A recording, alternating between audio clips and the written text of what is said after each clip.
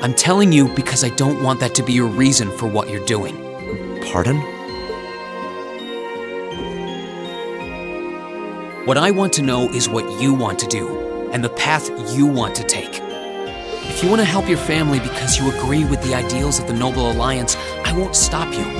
But if that's not what you want to do, if you're only helping because you feel like you have to for whatever reason, if you're doing it because you feel responsible for what happened to my dad, which, by the way, you aren't, or if you're doing it because, as much as you want to come with us, you feel like you don't have the right to, then you're nothing more than a coward who's running away. And I don't believe that's how a real Erebonian noble should act. They should do what they believe is right, and do it with pride. If Dad was here now, he'd say the same thing.